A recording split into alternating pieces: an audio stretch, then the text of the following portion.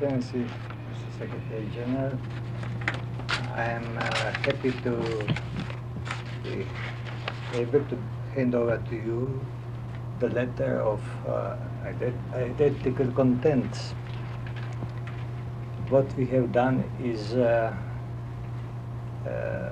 after long years, we have come to an agreement and signed the Treaty of Osimo that was ratified on April the 3rd of this year, so it has come into full force.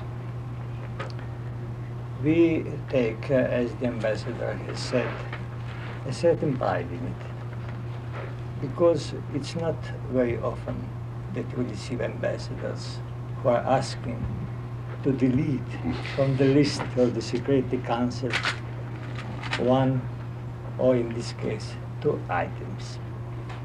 We have done this following the interest of our 2 countries,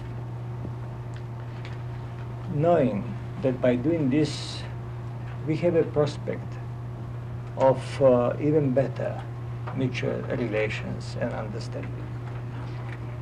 I will say that the Yugoslav-Italian frontier is the most liberal, completely open frontier in the world.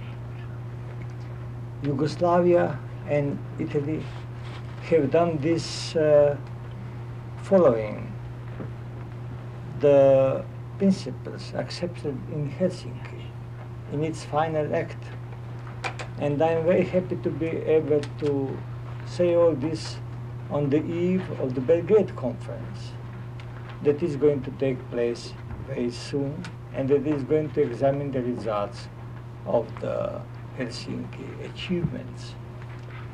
We would only wish that this example is followed by all those who have difficulties in their mutual relations, because we believe firmly that by firm resolve,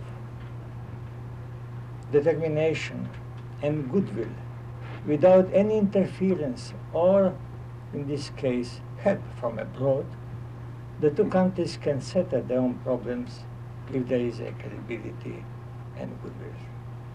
We have done exactly this, and I would like Your Excellency to give this letter to you so that you can help us to delete these 2 items from the list of the Security Council agenda, and I thank you